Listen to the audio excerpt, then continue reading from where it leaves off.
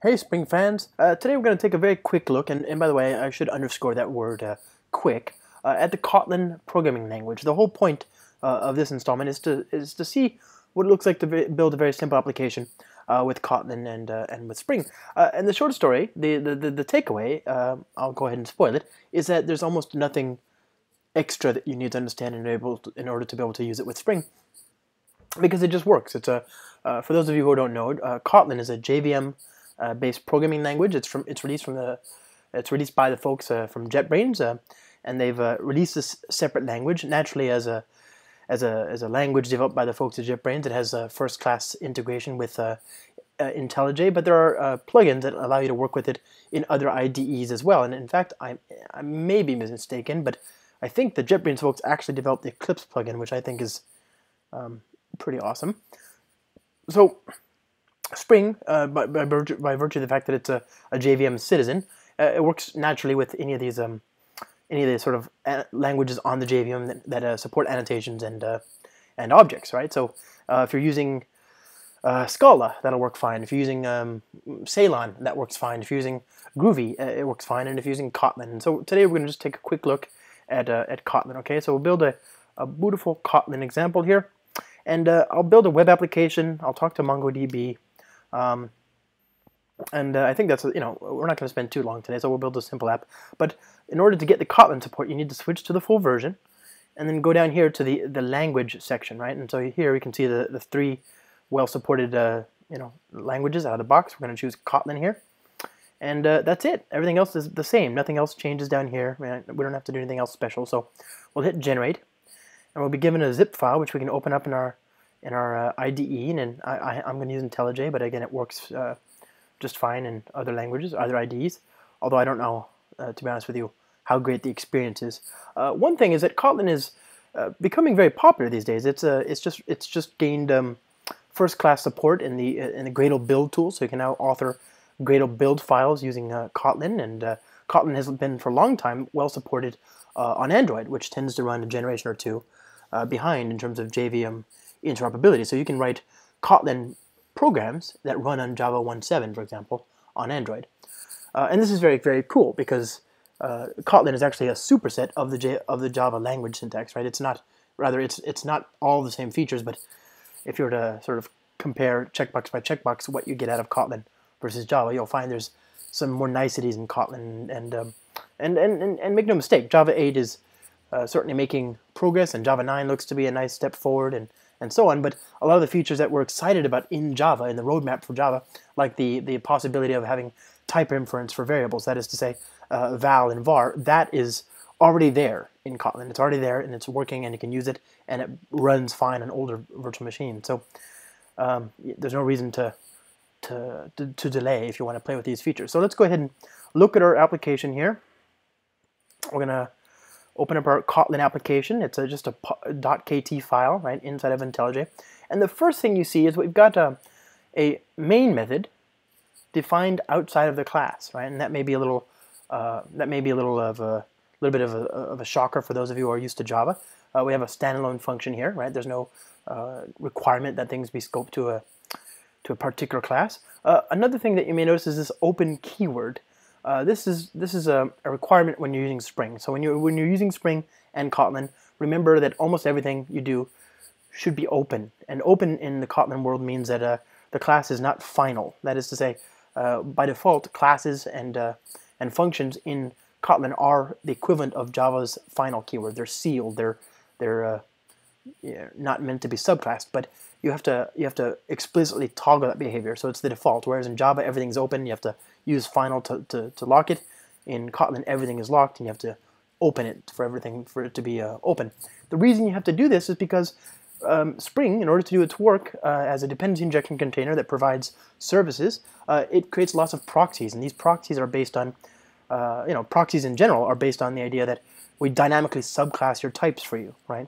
We can't do that if your methods are final. So you'll have the same limitation if you were to make all of your code in Java final. You'd find trouble working with Spring as well there, right? And it's not just Spring. I mean, any other framework that does any kind of reflection, like Hibernate or indeed almost anything, will have trouble with these kinds of types. So open is the default, and that's I think the one bit of extra verbosity that you get by moving to this to the Kotlin language, but it is overall, I think, a very concise language. So let's go ahead and try it. We're going to go ahead and build a simple application. We'll have an entity, an open entity, a data entity. That it's going to be actually we're going to create a type. We're going to create a type called a person, and this person is a class, right, that we want to implement.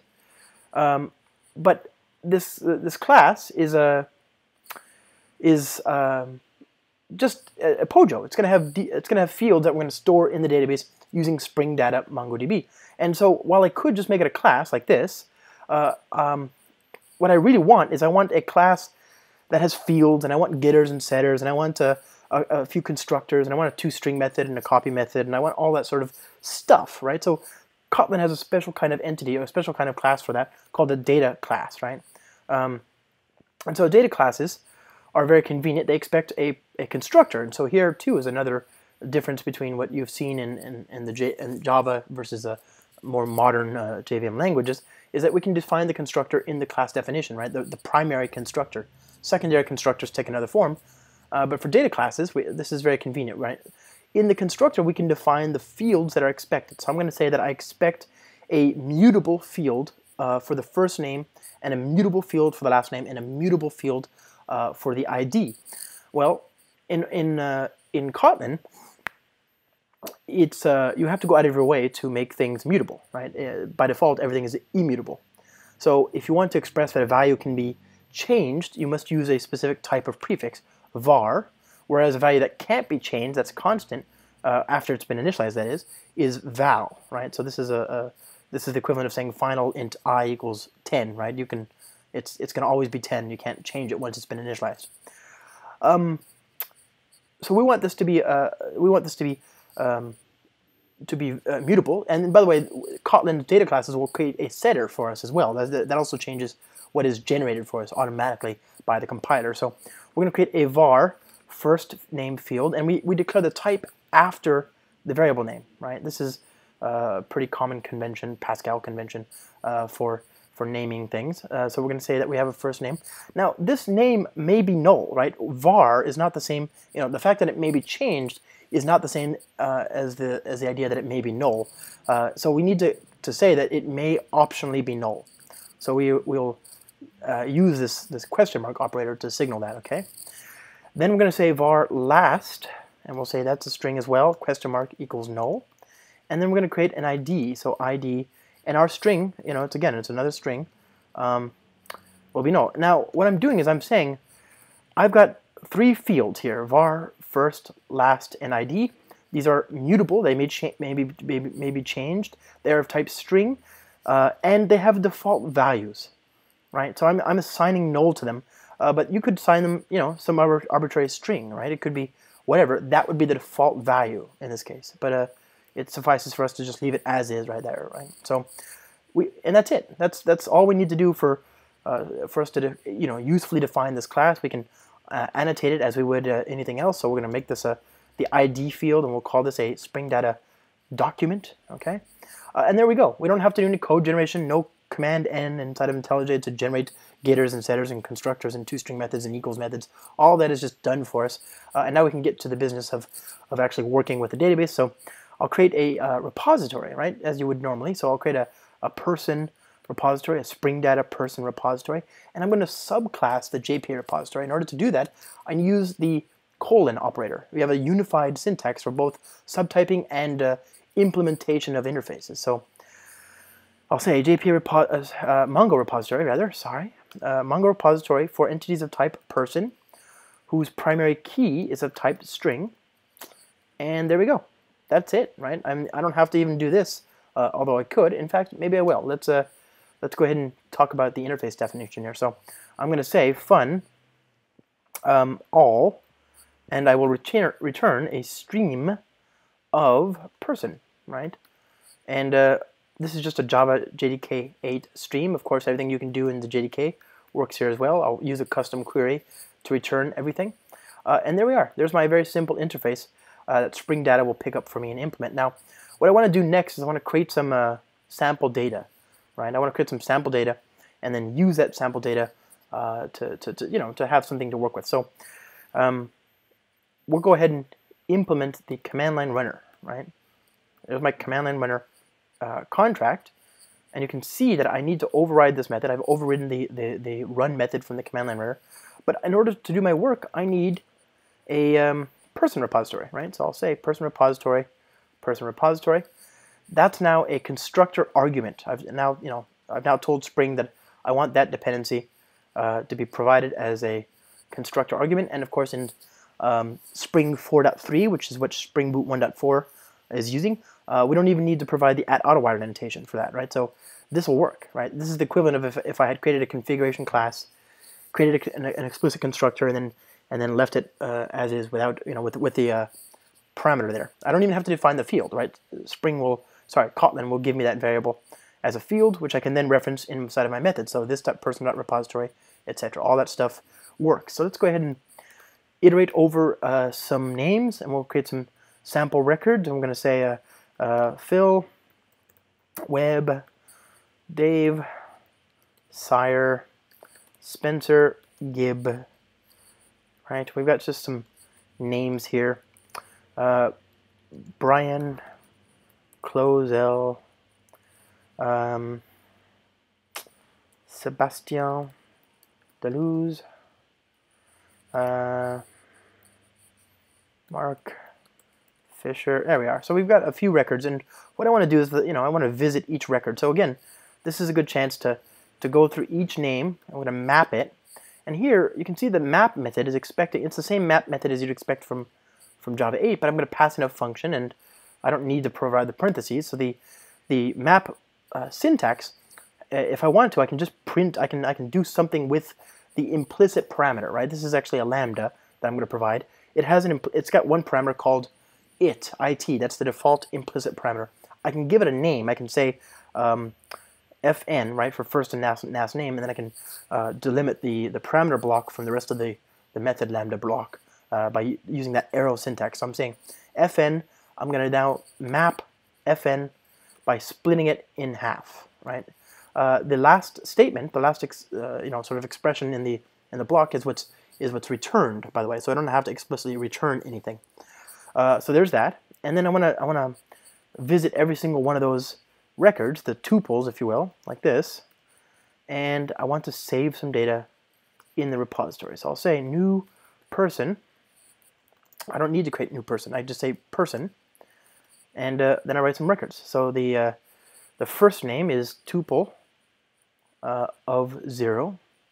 Second name is the last name. The family name is tuple of 1, and the ID is automatically provided for us, right? Spring Data will do that for us, so we don't need to implement that. That's the other thing about this these optional default parameters. It's like having multiple different constructors, right? I could have a constructor that takes one field, a constructor that takes two fields, or a constructor that takes all three, and that's just implied for us, right? We only have one sort of constructor here. We don't have to worry about providing all these overloads and all that stuff. All that's done for us automatically by having Kotlin. So now I can visit my repository, and I can say, let's find all the records, or even better, let's just find them all and consume them as a stream. And I'll visit each one, and I'll print out it, right? Where it in this case is the, as I say, the implied parameter for the lambda. So just in case I have any existing data in the database, I'll delete all of them.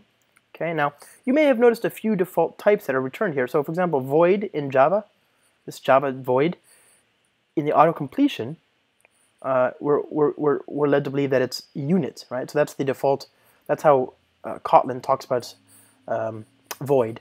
In Kotlin, there are special collections as well. So you can say collections. Let me try a map here. Okay, so Kotlin.collections. These are slightly more convenient types that are optimized for interaction with Kotlin programs that build upon the base types inside of the JDK. So if you can use those, great. If you can't, that's okay as well.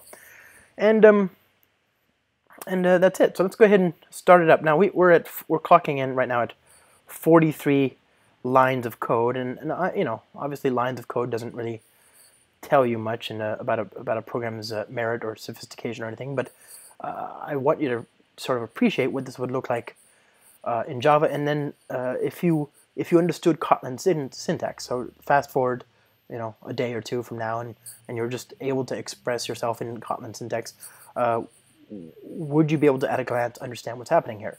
And I would argue that yes. I would argue that even if you're using just regular Java and you haven't seen Kotlin before at all, you'll be able to at a pretty quick glance understand what's happening here, because you've got considerably less to do. You don't even have to scroll up and down, really. I mean, if I scroll all the way down, I still fit everything in the code page. So let's go ahead and run this, and we're going to use the Kotlin.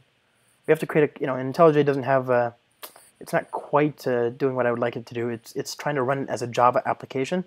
So I'll say OK, and then I'll say that I would run this as a Kotlin application, right? So create this, and the IntelliJ support for Spring Boot is pretty good.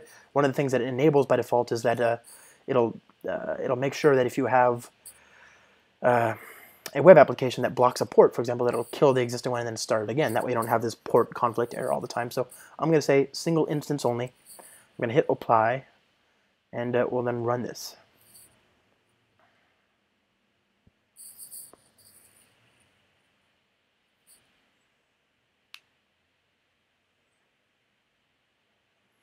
Now, compilation is arguably a little slower in Kotlin. This is true, and right now it seems to be taking an inordinate amount of time, although it's usually very, very quick. In fact, it's really quick given all the extra syntax that Kotlin supports.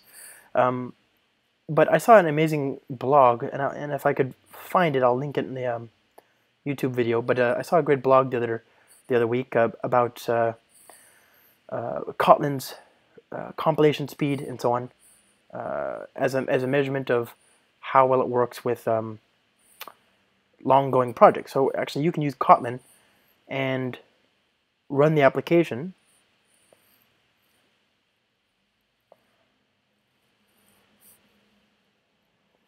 There we go. So there's our records, right? There's our data. There's all the records in the database. I have in my application right now an embedded web server. I don't really need, and so we'll get rid of that, and we'll restart just to see if that makes it a little bit faster, because right now it seems to be crawling.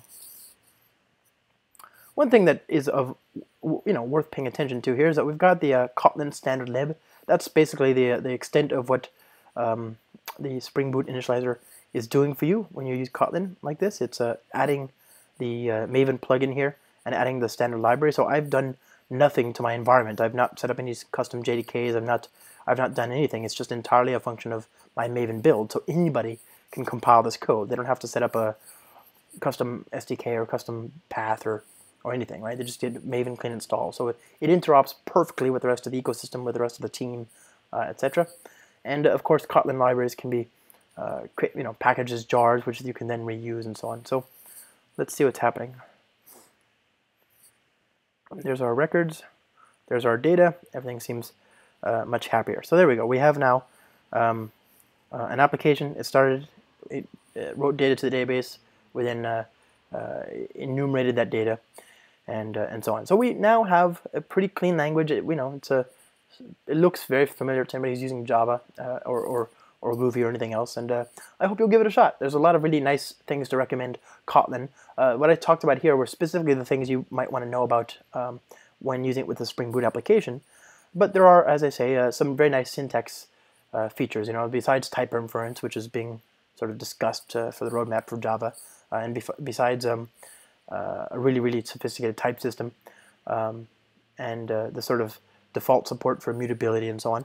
There's also some other niceties, like, for example, extension functions. You can actually add functions to any arbitrary type after the fact, so to speak. So, for example, if you wanted to add a bootify method, right? Maybe you wanted to change the way that the JDK's string class works. You could say function string dot bootify, and then say return, or you don't need to return bootiful this, right? And now, anywhere you had a string, you could say bootify, right? That's just built in onto the default sort of string class, right? And that'll work in all your code. So now you can have convenience methods instead of having these separate companion objects. And you can do that too, by the way, right? Like you can see that you can have functions that are standalone as well. So that's another nicety, is that you can you can model things that are purely sort of functional bits and share them much more naturally instead of shoehorning them into this an approach that may not work for you. All right, with that, we'll wrap this up, and I'll see you next time. Thanks so much.